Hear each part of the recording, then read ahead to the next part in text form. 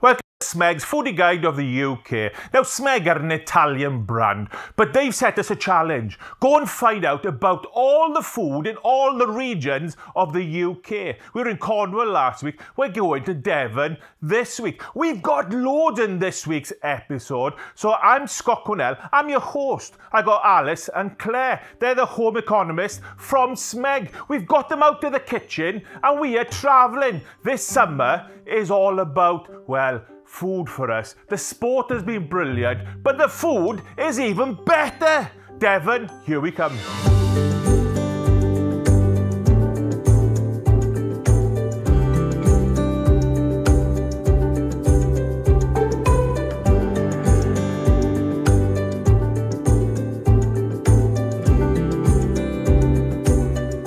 This week's episode brings us to the county of Devon. It's famous for many, many things, but it's got 2 national parks. It's got 2 coastlines, which are incredible, but it's more famous for, Claire? Of course, the Devonshire cream tea. So in this episode, we're going to be exploring how to make the perfect scones. We're also going to make clotted cream and taste the best jam. But more importantly, learning the etiquette of what is the Devonshire cream tea. So keep on listening. Don't go anywhere. Well, here we are. We've arrived in Tavistock on the Tavy River. It's a market town, but more importantly, it's the birthplace of the cream tea. We've got the Abbey, we've got the Bedford Hotel. We'll tell you about them a little bit later. But Dr. Jerry Parby, thank you so much for joining me. You are an art historian. What better place to be? It's a great pleasure to be invited to join you. And yes, we're in Tavistock. This is what's left, little bits of the Abbey, sadly all we have left. And the Abbey was built in the 10th century, and it was rebuilt in the 10th century because the Vikings decided to burn the original Abbey down. Oh. I know, they do that sort of. Oh, those Vikings get everywhere. So when they had to rebuild it, the monks were so grateful, apparently, so the legend goes, with the actual workers, that they served them the cream tea. Now, not quite the cream tea we know today, but it was still a wonderful gift to be giving to the workers, and they enjoyed the fact that they were being looked after by the monks at that point. So a little bit of the Abbey here. As you can see, the ground level is raised over the centuries, but this is a bit that's left of the Abbey cloisters, so you get the lovely sort of Gothic arch there. And it covered once the whole of what is now Tavistock. So an incredibly wealthy Abbey. And a very important abbey in the West Country. Here we are in the visitor centre, and we're looking at a map of the original outlay of the abbey. It's 1,100 years old. It's absolutely incredible. So where are we on the map? Well, that big circle there that says "You are here," which is the great court of the abbey, and the abbey would have actually followed that line there. So you can see the River Tavy there. And there's very little left of the Abbey now. So where the Bedford Hotel is sort of in this area here. It's a huge layout. How much of this is actually left? Very, very little. So you've got the court gate where the monks actually handed out the cream teas to those builders originally in that area there. You've got a little bit of the walls left, and the still tower, which is part of the Bedford Hotel garden. Can we go and have a little look at some of those pockets? Absolutely, yeah. So Jerry, this is one of the most iconic places, not only in Tavistock, but in Devon itself. In the West Country, no less. Yeah, exactly. In England. Yes, this is indeed where the monks are said to have handed out cream teas, or what I'll explain was a cream tea, to the good people of Tavistock and the workers when they were rebuilding Tavistock Abbey. You get a real sense of the history, don't you, of it here, because 110 years ago, the hustle and the bustle, but the cream tea would have been totally different, wouldn't it? Well, it would have been different certainly when the monks were serving it back in the 10th, 11th century. Because in those days, what they were serving with that sort of gift to the workers would have been rye bread. Ah, right. It would have had clotted cream, clotted cream, as it was known, on the top, which is why cream should always go first. Whatever the Cornish will tell you. But they wouldn't have had jam on the top because jam didn't exist at that point. So what would they have had then? They would have had honey. Probably honey, and clearly not a cup of tea, because that didn't come until the 19th century, really. Also, they were not scones, just to confuse you even more. So they had a variety. It was a sort of almost like a bread roll, but it had wonderful names. So whichever part of Devon you were from, your bread roll had its own name. So you had the Chudleys, and here in Tavistock we had what was known as the Tavi-Tuffs. So if you really were going to sit down and what we have today as the cream tea, when would you really have recognised it? You would probably recognise it in about the middle of the 19th century. Ah, right. The Duchess of Bedford invented the afternoon tea. Now, the Bedford Hotel serves an afternoon tea, and of course the Bedfords owned Tavistock at this point. But the Duchess of Bedford, so the story goes, was actually visiting a friend of hers and was feeling a bit peckish in the afternoon. So the Duchess decided that she was going to order a plate of sandwiches, scones with jam on, and other little tidbits to have in the middle of the afternoon. And she invented the afternoon tea. Now, at this point, tea was being imported much more readily through the East India Company. So ships like the Cutty Sark were bringing in gallons and gallons of tea, or tea leaves rather. And so suddenly you get this, this very fashionable afternoon tea idea, but because tea had become cheaper, it became much more accepted and widely popular amongst ordinary people. Cream teas became the thing, and at that point the scone overtook the poor old Tavi-Tuff, so we were left with the scone. But so what you see today has sort of evolved over the centuries. It certainly has. Don't let the Cornish tell you they invented the cream tea, because they didn't. But there is this ongoing battle between Devon and Cornwall about who invented the cream tea and whether cream or jam goes first. And they do the same with the pasty as well. Do they? They do. And what they did a few years ago, and they'll probably deny this, but there was a story on the BBC website that claimed that they had discovered prehistoric cave paintings in a cave on the Lizard Peninsula showing a prehistoric man eating a pasty. And is it true? No. No, it's not true. It's not true. I mean, I do quite a bit of work on prehistoric art, so I can tell you it's not true. And so they were trying everything that they can to actually show that the pasty originated in Cornwall. That's brilliant. Shall I tell you the story of the clotted cream? Yes, please. Okay, so why is it called clotted cream? It's not because it's clotted. It's because of the way it was produced, the way it was made. It was sort of put in a sort of hot vat so that the cream went to the top of the cow's milk. And over time, it formed like a crust. Yeah. And that crust was known as a clout. Ah, right. Because it looked like a piece of material. Yeah. And if you know the saying, don't cast a clout till May is out. Yes. So it's meant to, it looked like a piece of material. So the suggestion is it became known as clouted cream, and then it sort of evolved into clotted cream. So there Fantastic. You go. Well, there we are. I now know all about the history of clotted cream, the scone. We know when they were put together. I think it's time now to go and meet Sarah, who actually owns the Bedford Hotel, and maybe have a little clotted cream, have a little cream tea, and as well find out a little bit more about the etiquette, because that's important as well. Oh yes, yeah. If you're in Devon, cream first. Cream first. Cream well, there first. we are. I hope I don't let myself down. Jerry, thank you so much. It's been a pleasure. It's been absolutely wonderful. Right, I've got to go. See you soon. Okay. Well, Sarah, thank you so much for inviting us to the home of the cream tea, the Bedfordshire Hotel, and you're the owner, and you know everything about cream tea. I hope so. A very warm welcome to you both. How many would you sell a year then? Well, we've got two hotels. We've got the Bedford here and the Two Bridges up on the moor. And between the two hotels, we sell about 18,000 cream teas a year. Wow, that's a lot of cream teas, isn't it? It is. And you've very kindly supplied us with the perfect cream tea. So we've got our well, enormous size scones. We've got Scone. Scone. Scones. Sarah, come on, let's settle the debate. Scone. Scone, yeah. Scone. Scone.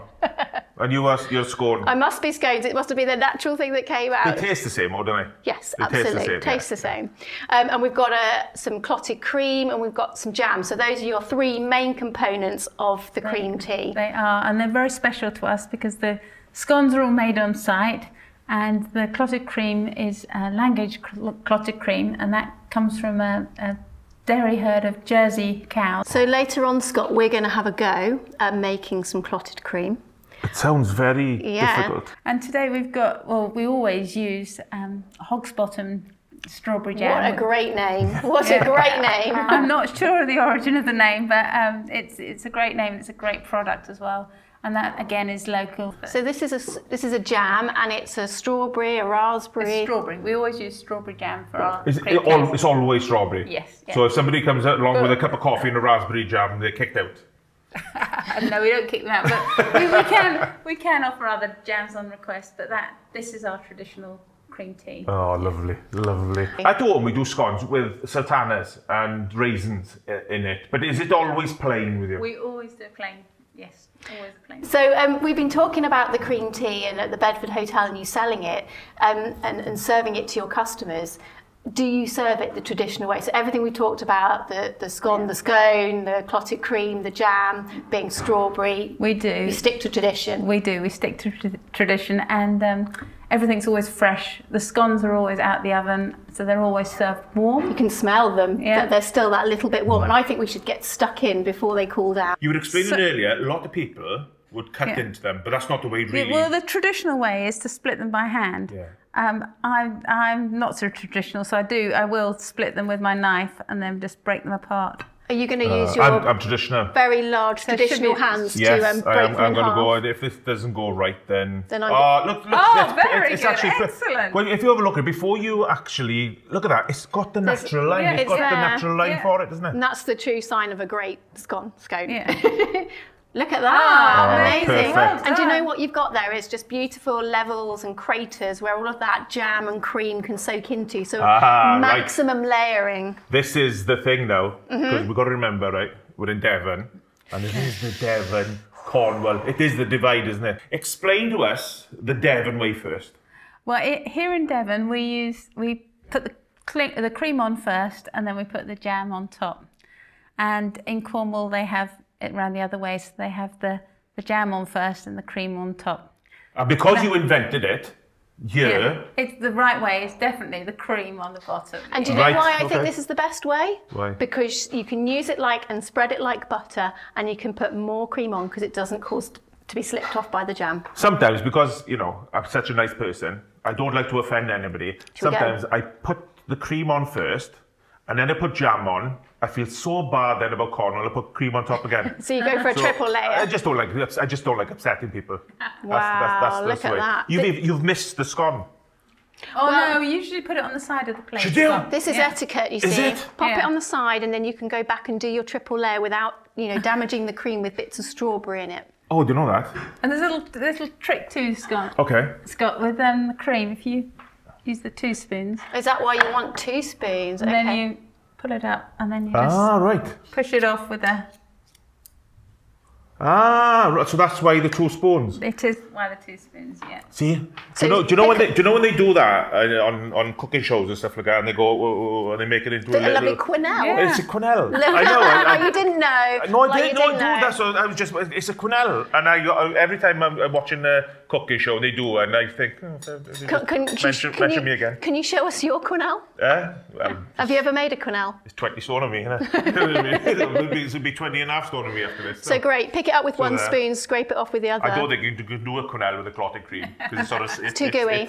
It sticks everywhere. Fantastic. Right. And then the same with the jam. Same with the jam. So to use the 2 spoons. Yeah. Right, we are definitely learning the etiquette of the cream tea. And now I need to get it across the table without decorating the tablecloth. Oh, well done. Look at that. Oh, perfect. Well done. So ladies first, Sarah. Yes, yeah, thank you very much. Thank you. I'll do that because I can have the rest. Well, I'm not wasting any time. No. I'm going to get stuck in. So you use a knife then, do you? Knife now, and this is now your own, is this right, Sarah? Your own knife to do whatever you will on your own plate. Right, okay. Awesome. All those years. Doing it wrong. And there's no right or wrong in terms of the amount of clotted cream. The more the better. Well, this is what I say, because whenever I go for a cream tea, I am dead set on just making sure that there is enough clotted cream. And when it arrived at our table earlier, I was very pleased because if we want more, there is more. And I think a good couple of mil thick of cream is the way to do it. Yeah, lots of cream. Oh, I love lots of cream. Yeah. But that's what it's all about, because it's not an everyday occurrence, is it, a cream tea? It's something that, you know, it's a special occasion, or if you're out with your loved one, or if you're out as a group of people, you go in the afternoon, you just want a little, you know, sort of perk me up. You want a livener. And then that's just perfect, isn't it? Definitely, definitely. Right, here we go. And that it is to be enjoyed. It is delicious. So, so good. Oh. You've got that nice outer crust of the scone, you've got that fluffy centre, the cream, the jam that's sweet against the creaminess. It's lovely. It's so light. The scones are nice and light, yeah. It's almost, the cream is the texture.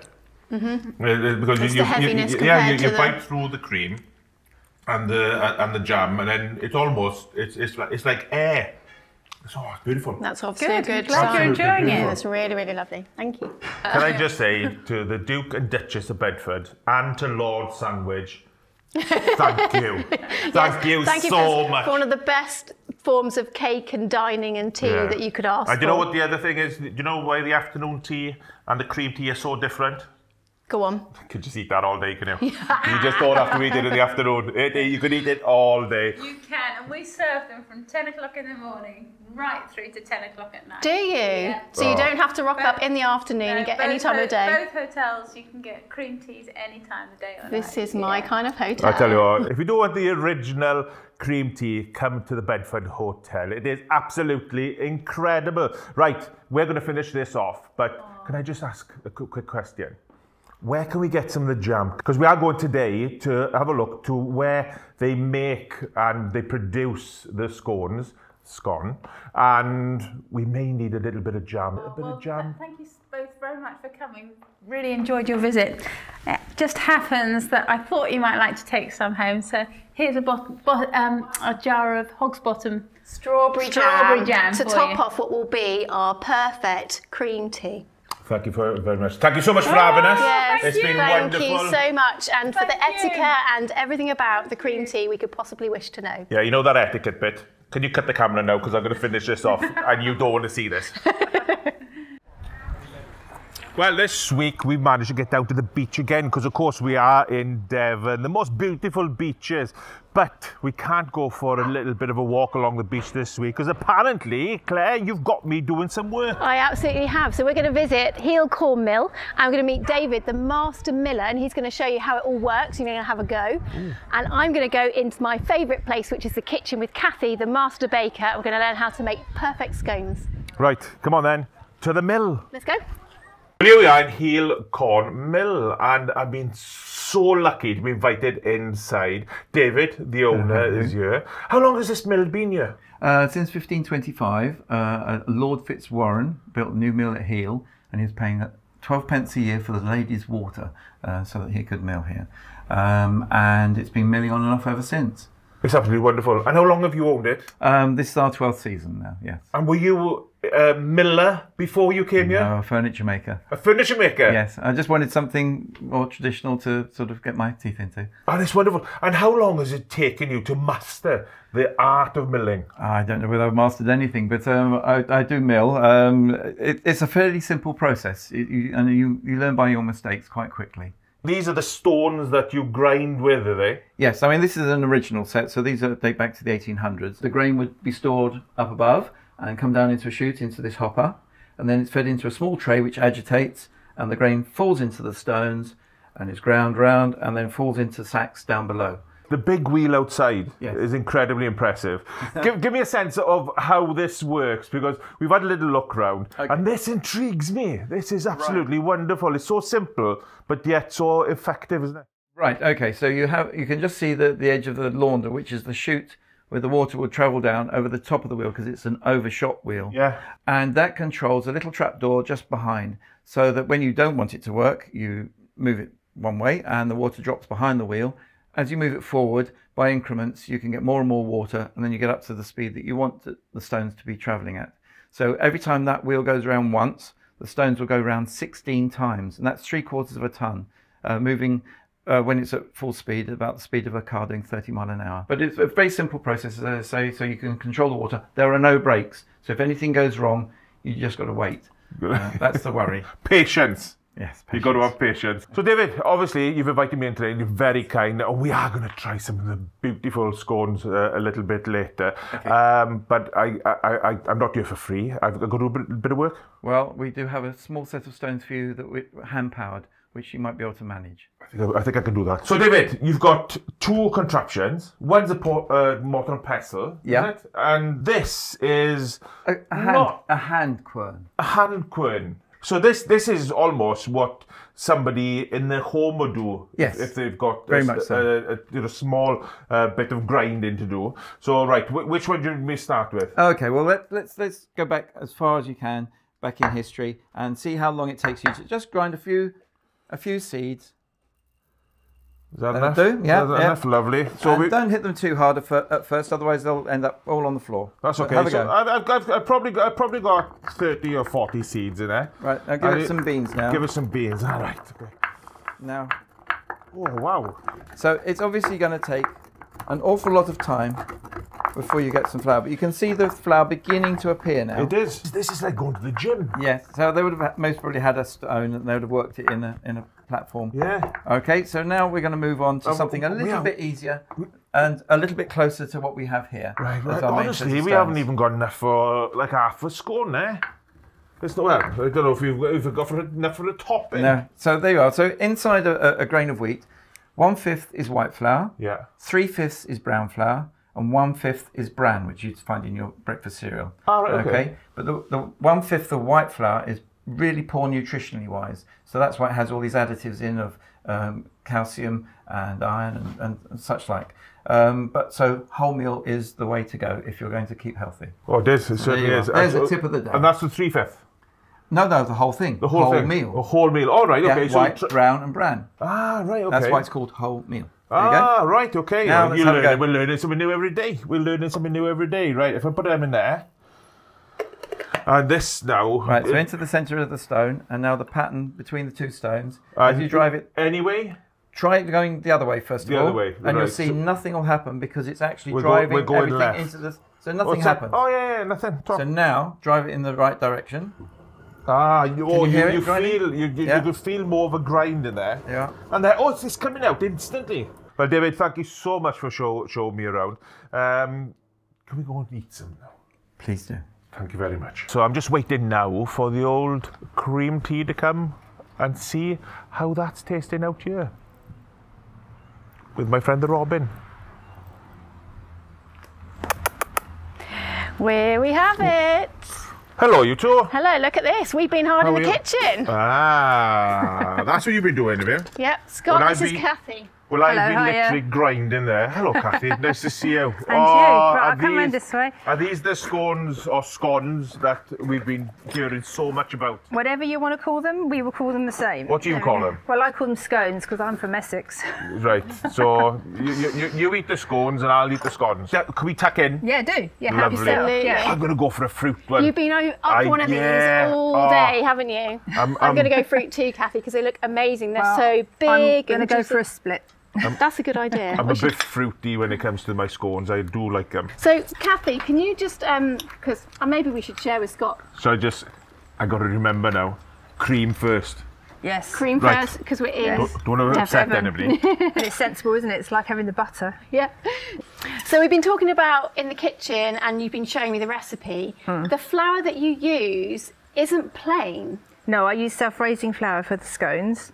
But I use a pretty basic recipe. I don't use the buttermilk or sugar or these complicated recipes. Mine is just purely flour, baking powder, margarine and milk. So with the scones, we've got the plain, and obviously both Scott and I have picked the fruit ones. Yep. How do you make sure that the fruit is totally distributed through the scone? Because that's always a tricky one as well. Well, I think as long as you've got enough fruit in there, it will always be throughout the scone, really. So just go with lots. Don't want to be mean. Yeah, so don't be mean. I think the thing with scones is that people make the mistake is they use a rolling pin to roll it out.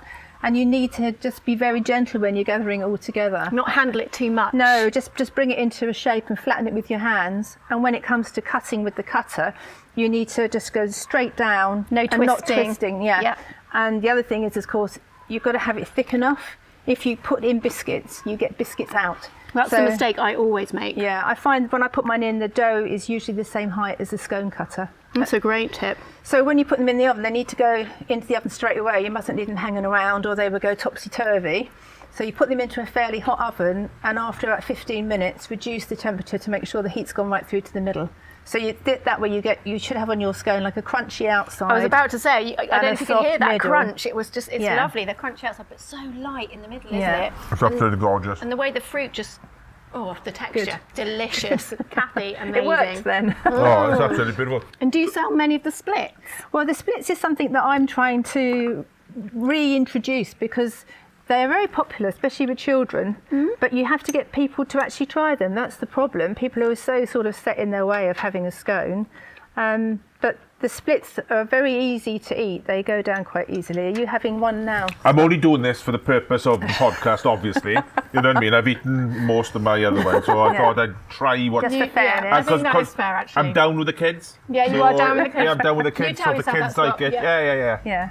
But I don't think many people make them now, and I think the reason for that is because they take longer to make than scones. Yeah. I mean, commercially, you can do a batch of scones in half an hour, whereas these splits would take you about 2.5 hours for them to rise. What do you think?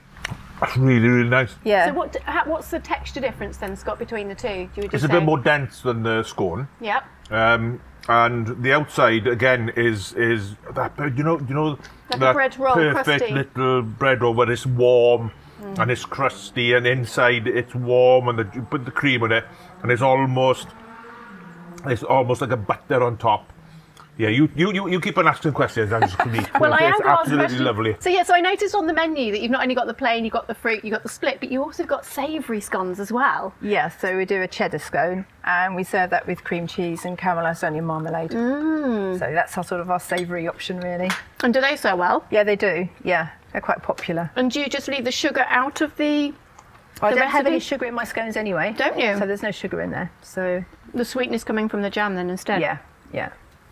And the fruit, I suppose, if you've got a fruit one, but we don't really find they need the extra sugar. The other thing is I don't have any egg in my scones either. So it helps when you have people that have got allergies and intolerances. It's it's one thing they can usually have if they can't eat egg. So if you were making a gluten-free scone, how would you do that? What's different? I basically use a gluten-free flour, and that's the only thing I have to substitute. And the baking powder, because that contains gluten, so you can buy gluten-free baking powder.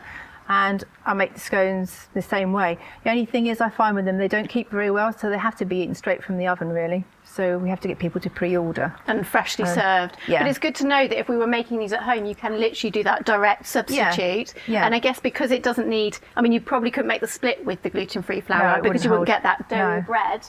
But certainly with the scone, it works really, really well. Yeah. Then we can also make them gluten-free and dairy-free. So now you can get dairy-free cream as well. So it's an acceptable substitution, really. Well, I've got to say, absolutely wonderful. I've tried all the scones now, and it doesn't matter which one you have. They're wonderful, absolutely wonderful. Thank you so much. We've seen it from the tiny little corn today, right through to the 3 different types of scone and the split you have here. It's absolutely wonderful. If you're down in Devon and you're down in Ilfracombe, you need to come down to Hele. It is outstanding. And there we are. I'm going to salute you now. Thank you very with much. a good cup of Devonshire tea as well. Good. Now, Kathy, I have a quick question. Yes. So we're going to head back to the Smeg kitchen after this, and we are going to have a go at making our own clotted cream, and we've picked up some Clotted cream. jam. Wow, I that's know. tricky. Well, I'm hoping not. I'm hoping I've got a couple of methods here that we can, show everyone that it's not as hard as they say. But could we take some of these scones with us? Of course you may. Yeah, I'll bag some up for you. Thank you so much. And right. thank you for Genuinely, your time. do you think they're going to get back in the van? Well, I'm going to look after them. They're going to be on my side. They're going to be under lock and key. There we are. We're off back to the kitchen. Great, clotted cream. Yay! Finally, we get to do some baking after all of that eating. I know. But of course, that does mean we've got to make and eat one more Okay. Full cream tea. So what we're going to show everybody is how you can make clotted cream very easily at home. A lot of people think it's a full 12-hour process, which it is if that's what you would like to do. We have one in the oven already. But what we're going to show you is how you can make clotted cream in just 30 minutes. So very simple, very quick, so almost good to serve within a short period of time as well. Okay, so what are we going to do? Is it same sort of process? So same ingredients as the 12-hour one? So to make either of those methods, you need 750 ml of double cream. It mustn't be ultra heat treated or pasteurised, but fresh. And we're going to heat it in this method using a wide base pan. Now we've got the Smeg pans here and they've got a non-stick coating, which is also critical. So that wide surface area is going to allow the cream to evaporate all the water, but also cook it nice and quickly.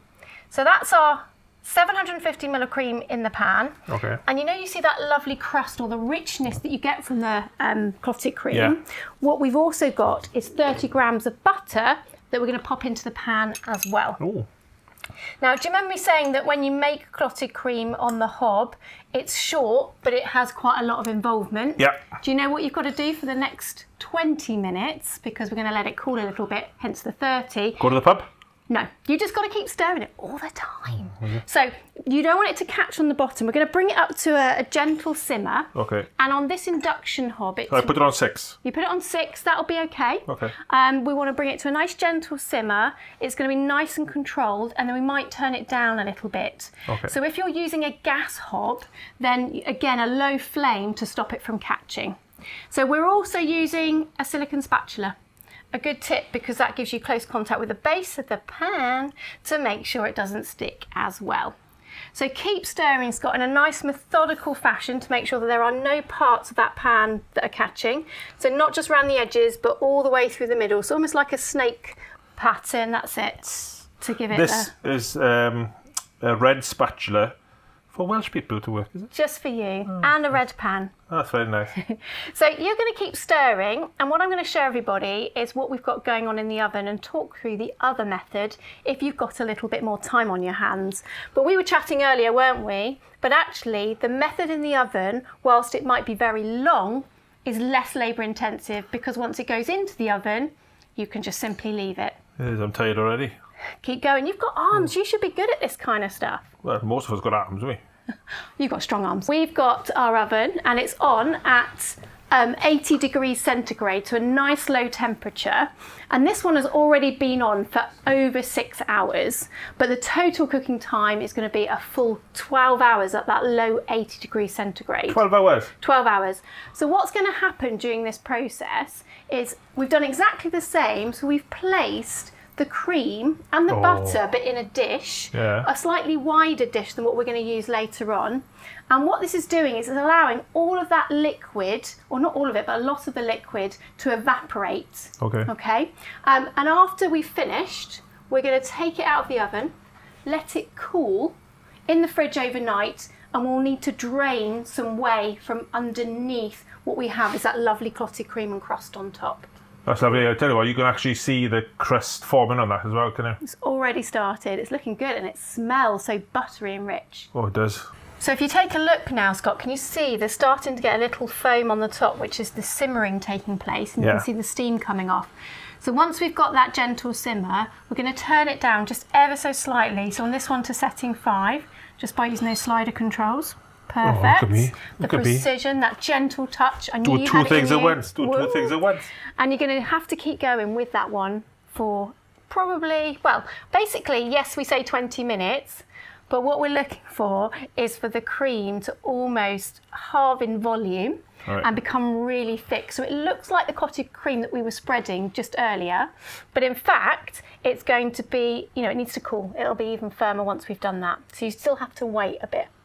Well, it seems like it's thickened up a lot. It has, and you can see it's reduced, like we said, by half. So that has been about 20 minutes. But a good sign as well is that you're almost moving it around the pan and you're starting to reveal the base of the pan. It's a bit like scrambled eggs. A little bit like scrambled eggs, except just a little bit smoother. Oh, yeah. If you don't keep stirring it, that's exactly what you'll end up with, lots of lumps. So now it's all good to go, Scott. What we're going to do is we're going to pour it into a nice cool dish. Right. And arguably, the wider the better. But because we reduce so much down, this is perfect. Okay, well, if I give you that, Yep. I'll hold it, yeah? Great. Perfect. There you go. So let's pour it in. Perfect. And you see it's got a really thick consistency now. You're really having to scrape it away from the bowl and the pan to make sure it goes in. And then just level it out with the spatula to make sure it's nice and smooth before we're now going to put it into the fridge. Perfect. Okay. So how long until we can actually eat it?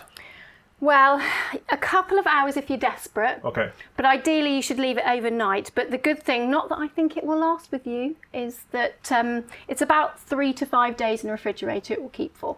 No chance. It's going to all be consumed Not right here, a chance. right now. So, let's just pop it into the fridge.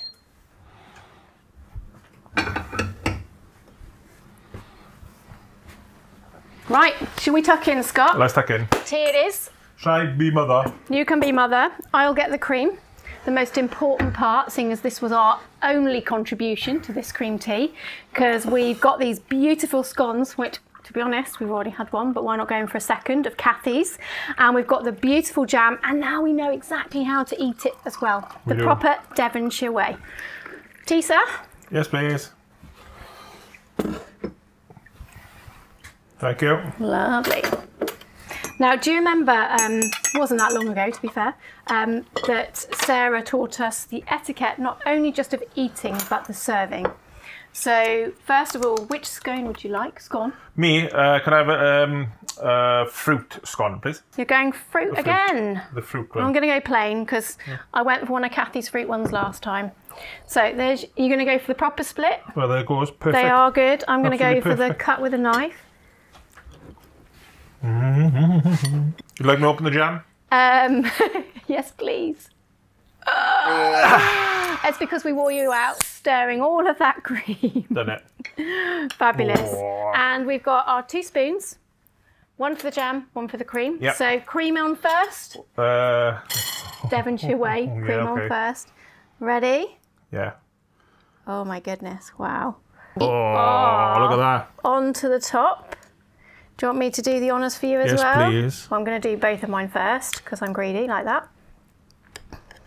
The top looks a bit golden, but the creaminess comes in underneath, doesn't it? It is. You've got a kind of crust, but it's not such a significant crust that you have on the oven one. But then some would say that you scrape the crust off anyway. So it's a bit of a marmite. Some people keep it, some people don't.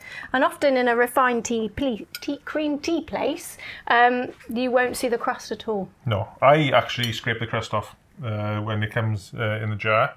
And eat that first. I did before anybody knows. Nobody in my house knows this actually. I'd be fighting you for that, Scott, that's for sure. Right, where would you like? Do you jam on top? I'm just going to give mine a little bit of a swirl, flatten out my cream, because you can see it's golden and rich. Beautiful. Oh, it is. How much do you want on? Is that enough? Don't be Too shy. much? You've seen me eat this now twice, so I think you know how much I like to load up the scones. But the problem is, I've not actually seen you eat one yet. Have you not? No. Because you've had your face in the cream itself. It is because I've had my eyes down and been concentrating. I did notice that when we were with Sarah, actually. There was more eating rather than listening to the recipe that Sarah provided. Put it this way, Sarah was a good listener. Fantastic. Right, let's go in for a third. Cheers! Cheers to the Devonshire cream tea.